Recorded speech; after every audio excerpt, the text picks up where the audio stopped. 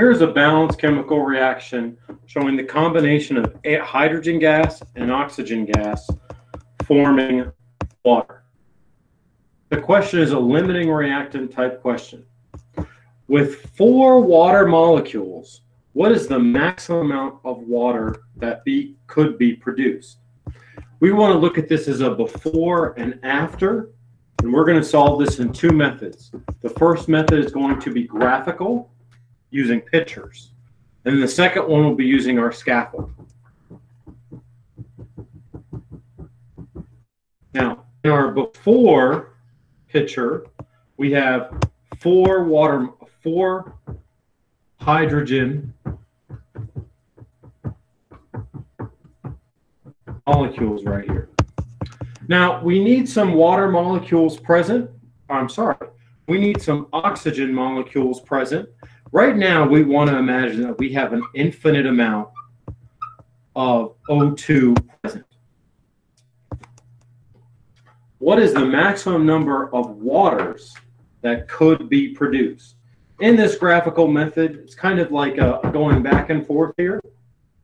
If we make 1 water molecule, that's going to use up 2.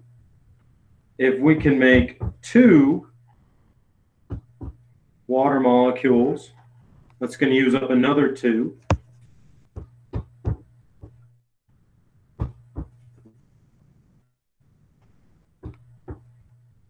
So assuming an infinite amount of O2, our theoretical limit is 4 water molecules.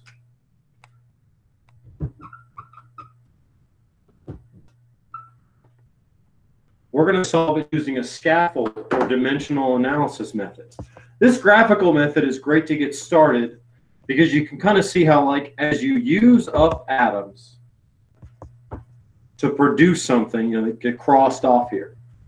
But this is nice with whole numbers and small numbers like 2, 3, 4, and 5.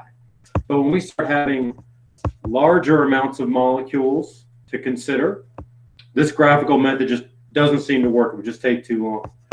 So using the scaffold method,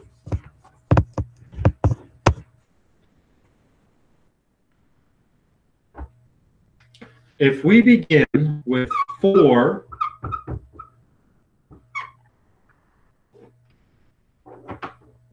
this was taken from the question. Using the balanced chemical reaction, the ratio is 2 to 2 or 1 to 1.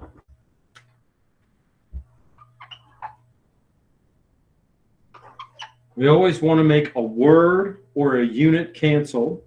So this brick is going to come down here.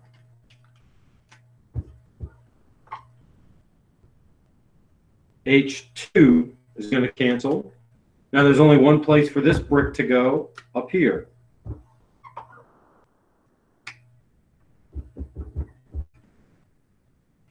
The only word surviving our scaffold is H2O.